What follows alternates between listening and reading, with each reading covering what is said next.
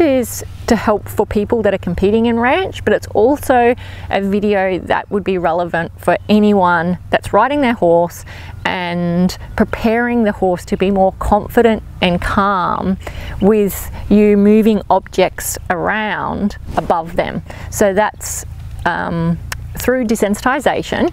And when you're desensitizing a horse, you're working on building your horse's confidence and relaxation and acceptance with touch or sensation, movement and sound.